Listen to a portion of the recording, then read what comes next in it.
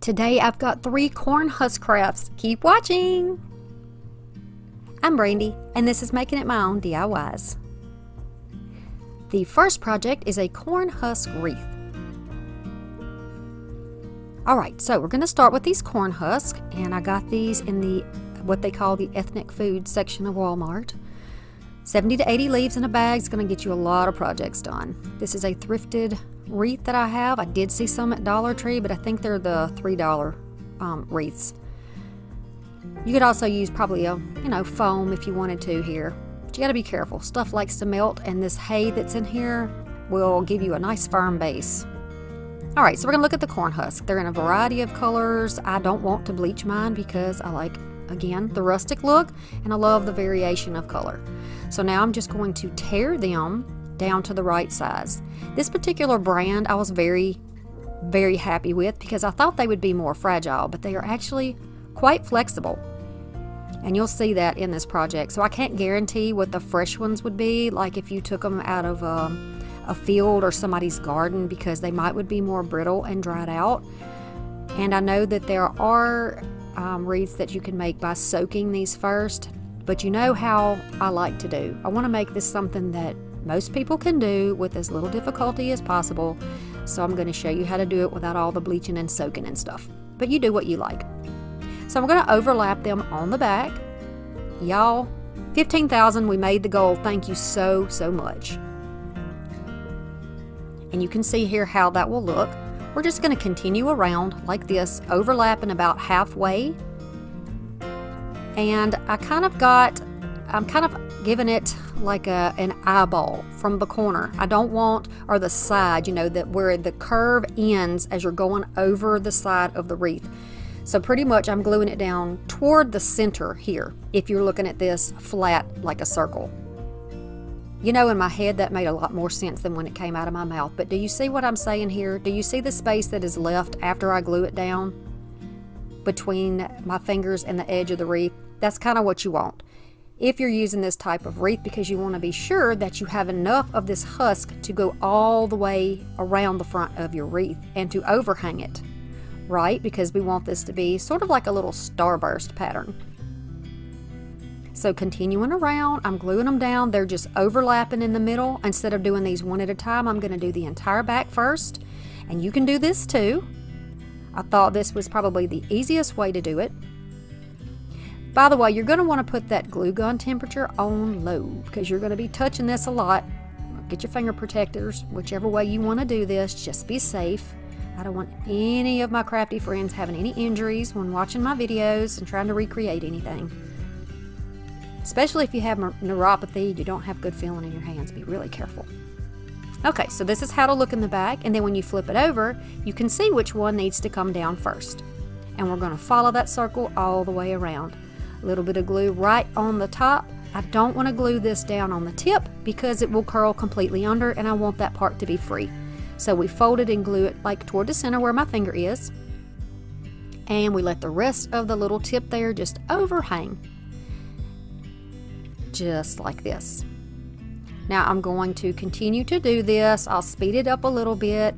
I had requests that people like to see it a little bit slower so they get a better idea of what I'm doing. So this is why I'm doing this here. If y'all make these projects, which I really hope you do, I want you to hang on to the wreath. Now I'm going to show you how to make 2.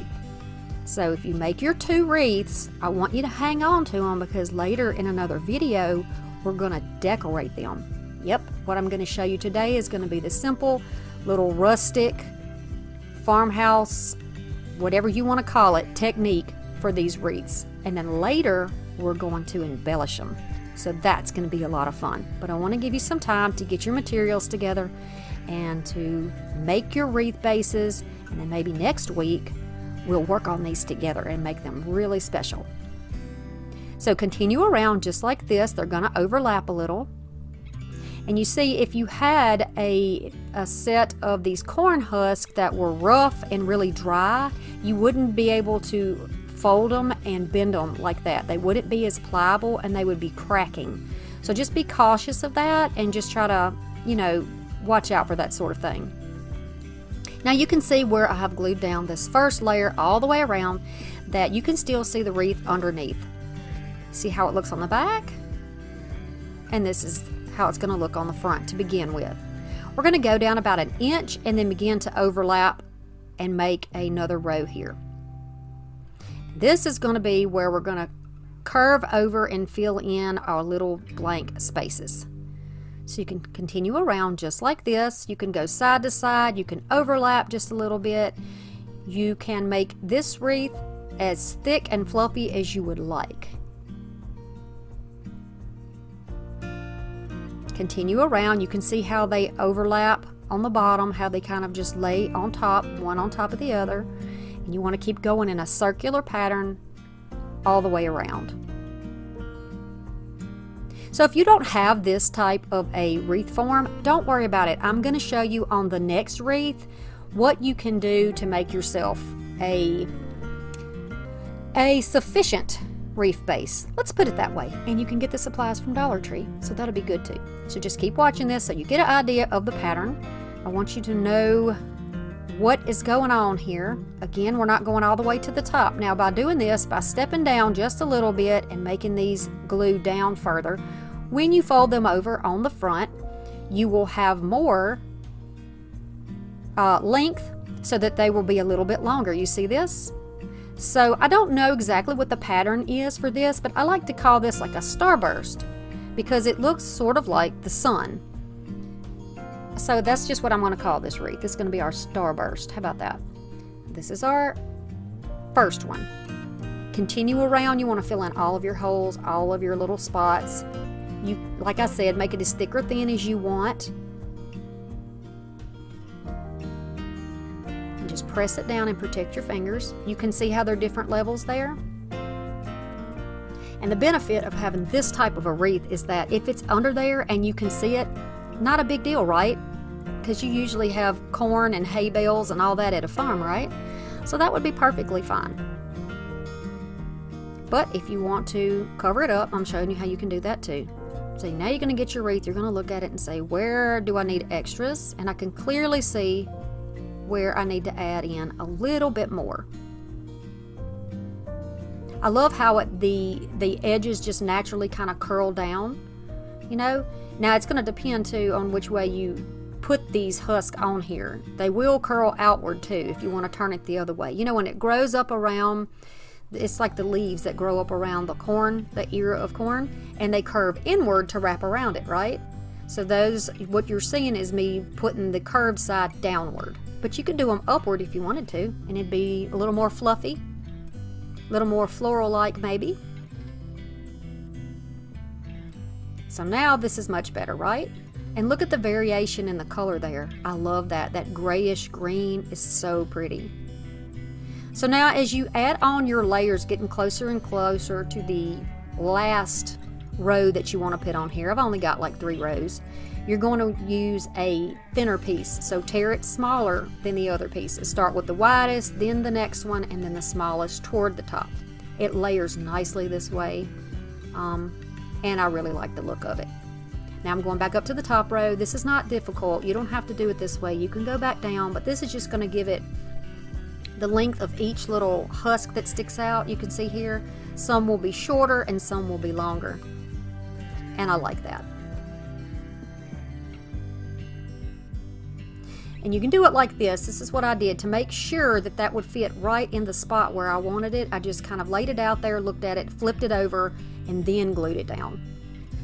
So please do not be intimidated by this. This is not hard. Maybe this is something that you could do while you're sitting and watching a good movie, you know. What about the Downton Abbey new movie? I have not seen that yet. If y'all have seen it, I would love to know what you think, because I'm saving it for a rainy day so I can watch it, because I loved watching the series. See here how they curve and how you can still see the wreath form underneath it? I really like that. Now we need something to hang it, so I'm going to give you this option to hang it because I'm going to show you a different one on the other wreath. But I'm just going to tie a really simple knot and a piece of leftover burlap that I had. Not burlap, jute. I do that all the time. And then I'm going to find a spot on the back where I want it to be my top. I'm going to add some hot glue and just take another piece of that corn husk, tear it, and use that as a little backing there to cover that up. And then all you have to do is just trim down that jute so it doesn't show on the other side. Let it dry for a minute. And then once you flip it over, this is how it will look. And you can use it just like this with nothing else as you would like, but like I said, we're going to do a little something extra probably next week, so hang on to it. You can follow me on my social media. I'd love to see you there. The next project is going to be our wreath number 2. Okay, so this is where we're going to make our own base. You're going to take 2 bamboo wreaths from Dollar Tree. You can see they're shaped funny. They're not completely round. One is smaller than the other. That is not going to be a big deal. We're going to take our tags, of course, off of there and lay them on top of one another. Y'all, this is how I store my jute. Isn't that cute? I did a video on this probably 2 years ago where I made this. I love it. My jute never gets tangled up, and it looks nice sitting right there. I don't lose my jute, and it doesn't roll off the table. I love it. It's a little thrifted piece that I got. Okay, so I'm just going to go in 4 sections here and just tie these 2 together. Y'all know how to tie a knot. That's all I'm doing. I'm just tying a double knot. I'm just kind of pushing that wreath around where I want it. Get it real nice and tight so that it won't slip on us when we start wrapping it, because we will be wrapping this up. So we're going to do top and bottom, or north and south, and then east and west, or west and east, or side to side, whichever way you want to call it. And then it will be in one piece. We're going to call this one wreath at this point.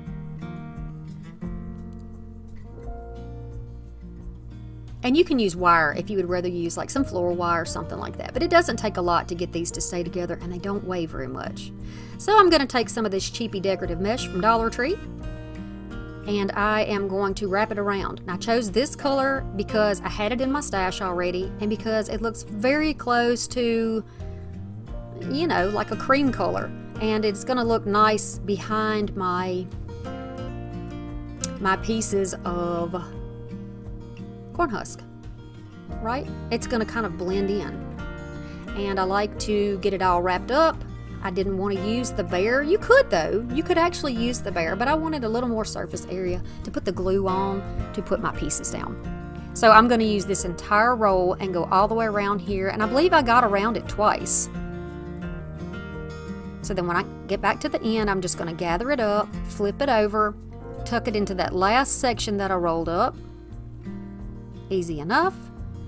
And then I'm just going to grab my glue gun and I'm just going to poke it down in there and put lots of little dots of glue in there to hold it in. Once it's dry, this is how it's going to look. And you can use either side of it. You can turn it whichever direction you like. Now I'm going to start with these. These are about 1 to 1.5 inches wide, where the ends of it, where we're gluing it down. So they're going to be a lot smaller on this one, okay? You can easily tear them into pieces, and then you're going to start stacking them. Now we're going to be going, you can either go in clockwise or counterclockwise position, whichever you would like to do. And we're going to start stacking and overlapping, going around this wreath, all in one direction, all the tips one way, all the glue one way. I want part of this to be overhanging the outside, and then we're going to have some that go slightly toward the inner circle of this wreath. You can see what I'm doing, and you can see that there's definitely a curve when I put the glue on there. So that's, I'm putting the curve downward. But you could flick yours out if you would like, and they would just stand out from the wreath a little bit more. So it depends on the look really that you're going for. Pressing down to make sure that it goes through and hangs on to the surface really nicely.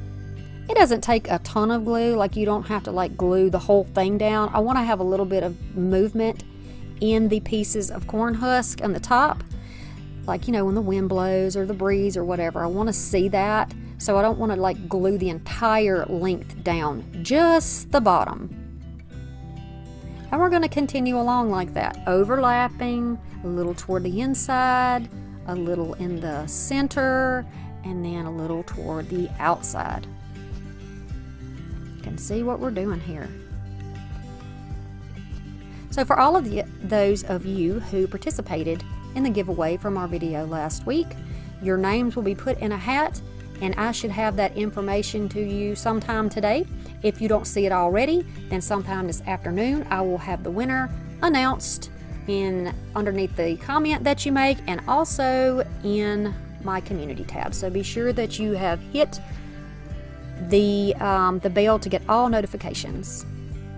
All right, when you come back around to the beginning, I want to slow it down so you can see what we're doing here. I'm just going to lift up a little bit and continue around. I'm not going to glue the tips where I'd already gone down. I'm not going to glue those down. I'm just going to kind of move them out of the way. And again, they're kind of pliable, so they'll move a little bit, you know. You can get a little lift out of them. I'm just looking to see what looks good. Kind of lay it down. And again, you know, try to look at when you're tearing those and you're pulling those apart and getting your stack ready to put them down, choose some ones with some variation in color. They look really pretty and so natural and earthy to me. I just love it. You know me and my rustic stuff. You know how I do. All right, so we are back around and almost done filling in our last little swing of it here. Now keep going because you don't want any gaps or holes. You want this to look like one continuous swoop all the way around. And don't worry if it starts looking kind of weird. It's not a problem. Just keep going, push through, and keep looking at it. Look at it from all angles, all sides. See where you might want more. You can see here I'm kind of looking and pointing to areas where I want to add a little more. Just add a little hot glue and go ahead and add those in. I'm going to look here, and I know that this piece needs some, so I'm going to add it right here toward my outside just to fill out that just a little bit more. This is easy to do. Again, these corn husk projects, they're not hard to do. Don't be confused with the length of time it takes to do it, because it'll be very rewarding. I am so surprised. This is the first time I've ever worked with corn husk, and I am absolutely in love with the way these projects turned out. And we're not done. We have something else after this one, so stay tuned. Okay, so I'm just now going back in and filling in the little gaps that we had here. And when I'm happy with it, we'll go ahead and make a hanger. I'm going to use this ribbon from Dollar Tree. This is a beautiful, it almost looks like a linen. And it's got a gold trim. Thought it was really pretty for this project. I'm going to take about 18 inches of this. I'm going to go under my wreath and up through some of the corn husk, so it almost disappears in there. You got to be careful. Don't want to break anything. Don't want to tear up any of those beautiful pieces that we worked so hard to lay down. I'm going to pull my ends together and then double it over and make one little knot. You can leave the knot on the top if you'd like. If not, thread it through so that the knot is underneath, and then you can trim it off if there's any that is underneath that you need to remove. And this is how it is going to look. Beautiful, beautiful. The last project is our corn husk pumpkin. This little thing is so cute. Dollar Tree pumpkin. You're going to take some spray paint similar to the color of your corn husk, or you can use chalk paint, whichever one. Throw that daggum top away. That's very low end. Let's throw those away, right? All right, so you're going to get your bucket of rocks and your pole. Take this outside and spray paint it while it's dry, and work on those corn husks. Now, I just decided to use, these are like 1.5 inches. I went ahead and tore these into 1.5 inch pieces, and then I tore off the little crazy edges so we'd have nice flat pieces to work with, and then I tore some off a little smaller, and this is where I'm checking to make sure that these are pliable, because we're going to be folding these. I don't want anything splitting and messing up. So I decided to take my oatmeal chalk paint and just paint this whole pumpkin with it, because the spray paint didn't have the coverage I wanted, and I was afraid I would melt that foam on that pumpkin if I kept putting layers on. So the chalk paint worked in a pinch. But you want to be sure that it's completely dry, and do not use your heat gun on it. Okay, so the color's good, right? It's close enough. And here's our pumpkin when it's nice and dry. Now we're going to start covering it. So I'm going to take some of the corn husks that are a little bit bigger, and these are going to be the first 4 that we put down. They're going to be a little bit bigger. So you're going to put some hot glue on it, on the cool temp, of course. And then on the bottom, we're going to make like a block or a square or a rectangle with these. We're going to make a pattern of 4. So the same thing as we did before, you know, you're going to make a square here. So you're going to go left and right, top and bottom, or whatever is going to be your pattern. And it's important to know this, for me mainly. I mean, you could just go down here if you wanted to and just put them all over the place willy-nilly, however you like. But that's not how my brain works. And if I'm going to do a project, I need to have it in a way that I can explain it to you. So I'm hoping that some of you learn like me and that you don't get frustrated by the way I do my tutorials. But here we have it. So now we're going to flip it over and we're going to do the other side. We're mirroring what is going on in the other side, right? It's going to overlap the foam and it's going to stick onto the ones beside it. When you flip it over, this is how it looks. North, south, east, west. We're going to start by folding upward. Now, the bag of leaves that I got work perfectly. I had exactly the length that I needed to go from the bottom square up to the circle, because that little hole in the top is where the stem came from and where I held it to paint it and put the pole in it. This is going to be covered up. You won't even be able to see this. These will overlap onto that hole and you won't see it at all. So I'm adding a little bit of glue and then pushing upward toward that hole to make sure that our leaves stay down. Have you ever tried working with corn husk before? These are really cute. I would love to do like a corn husk doll at some point. So if y'all are interested in that, let me know down in the comments, and I'll try to do something like that for you. And we'll do it together. Okay, so now we have our first 4 down. And this is how it looks when you first do it. Got it? So if you've got this, you've got it right. Now we're going to overlap on the corners of each of those. You see here? And those corn husks near the bottom where you see me pushing outward, they are almost like, I don't know how to explain it, almost like gathered or like puckered or something on the ends. So you can actually carefully lay those down a little bit flatter. You can kind of stretch them out a little bit. Now if they were really dry, you couldn't do that. They would definitely split. But these are nice and soft, nice and pliable. Okay, so you see the same process as we did before. We're going to go right over with those bigger pieces over this section. So with all 8 of these on here, this starts our base. That's going to be the base of it. And you can see how painting it really benefits it. I mean, you could even see, if you left it orange, you could probably see it through these corn husks, and we don't want that, do we? Okay? So now we got our first section done. And if you can do that, then you can do all the rest of it. You're going to grab out your next size. So we're going to go down just a little bit in our size, and then you're going to overlap in all those areas that are left blank. You can work in the same format of 4 back and forth, all the way around until you get the entire thing covered. See, I put that one down, so I put one straight across from it. It helps me keep in my mind what I've done and what I still need to do. Crafting this way helps me also when I have a lot of interruptions, like when my kids are home, because I can tell where I left off. And that's important. That's really important. Okay?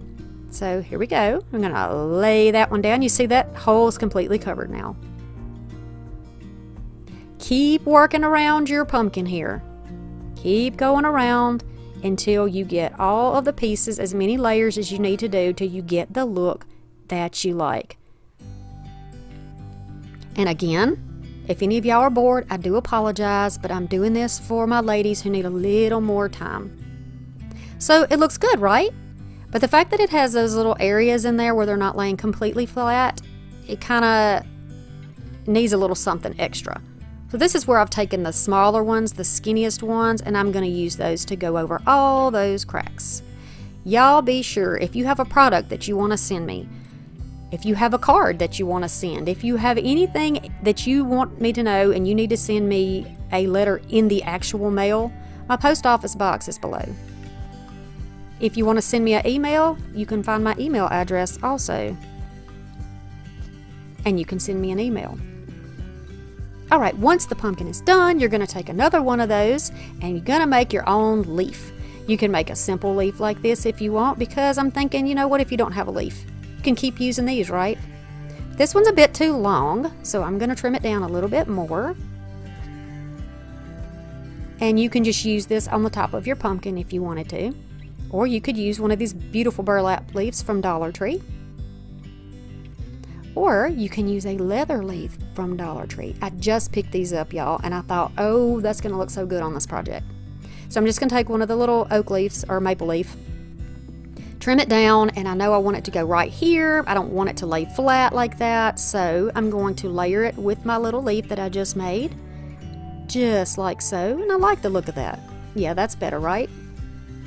So I'm going to add some hot glue here and press it down close to the center. I'm going to leave a little space because I want to put this little branch. It came out of a bag from Dollar Tree. I'm going to glue it down right in the center of my pumpkin. They have thicker ones, bigger ones. You can grab a limb out of the yard. You know, whatever you have that you want to use would be really cute. Whatever you like. And so far, this is how she looks. Let's give it a bottom. This is going to give it a little more security so it will actually stay down because it's really lightweight and I don't want it to flip over.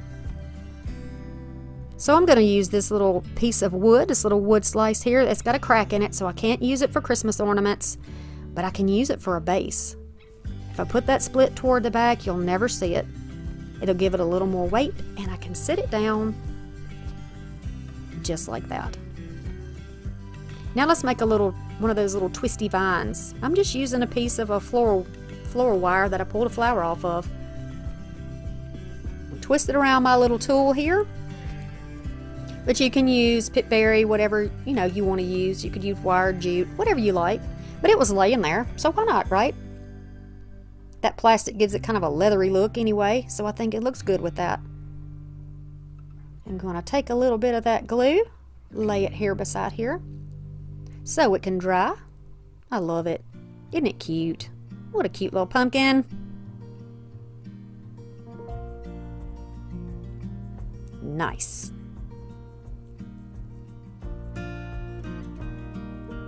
You can make sets of these. You can make them with little pumpkins, whatever you want. So here are our projects. Now here is that beautiful pumpkin with the leather leaf.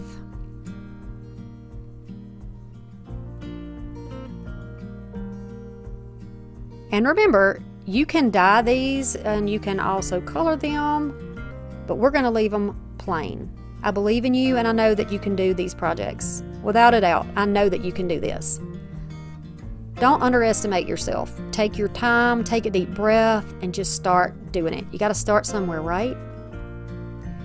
So I made 2 beautiful wreaths here for you. Remember what I said, hang on to your wreaths. Now we're going to embellish them together. And then we have our little pumpkin over there. So the set of these look really great together. And with 2 wreaths, you got a lot of options here. I want to say thank you to everybody who has subscribed and to all of my viewers. I appreciate you so much. And as always, thank you so much for stopping by. And I'll see you again real soon. Bye.